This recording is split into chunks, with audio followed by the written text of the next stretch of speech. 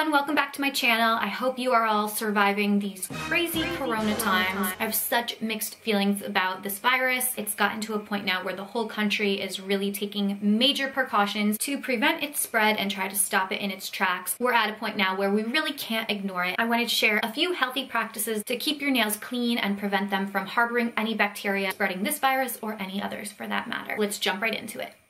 Tip number 1, keep your nails short. I recently did trim them down, not because of the coronavirus, but because I broke one and I had to trim the rest of them. But keeping your nails short, there's gonna be less undersurface for germs and bacteria to make a home, but you do wanna be careful. You don't wanna cut your nails too short to the point where they break or hurt, because then you're gonna find yourself with an open wound, which is just a gateway for bacteria to enter. If you have any broken skin around your nails or on your cuticles, you really wanna tend to it and do everything you can to prevent it from getting worse. So do not peel any hangnails. If you have a cuticle clipper, try to nip it as close to the skin as you can. Keep that skin really clean and disinfected, and apply moisturizer or a cuticle oil regularly to help that skin heal up. You don't want to have any open wounds on your hand. Again, it's just a big welcome sign for any bacteria to enter. Next up, you want to avoid manicures, specifically gel or dip powder manicures, for the mere fact that these type of manicures are thicker and are prone to lifting. And when a polish is prone to lifting, you're more likely to welcome germs, dirt, bacteria, dust into that area, and it's going to be a little harder to remove and keep clean. For this crazy time in the world, take this as an opportunity to give your nails a little break. Give them a breather, let them rehab a little bit. I currently just have a couple coats of nail strengthener on my nails. It's pretty sheer, so I can see what's on there and what's getting under there. Nothing wrong with going au natural for a little bit. Last but not least, wash your hands, specifically your nails. Everyone knows to lather up, scrub for a good 20 seconds, really get in there, but I don't think many people are paying as close attention to their fingernails. It's a little harder while you're out, but when you're home, keep a nail brush by your sink, and just as you're washing your hands, use it to scrub beneath the surface of your nails. This is going to dislodge any dirt, any germs, any bacteria, anything that may be hiding that you can't see with the natural eye. If you don't have a nail brush, pool some soap into your palm and kind of scratch at it with your nails so that you get that soap underneath your fingers. Don't forget your thumbs, and then just kind of scratch at your palm so you're really distributing that soap and dislodging any of the dirt. It's going to ensure that your nails are thoroughly clean.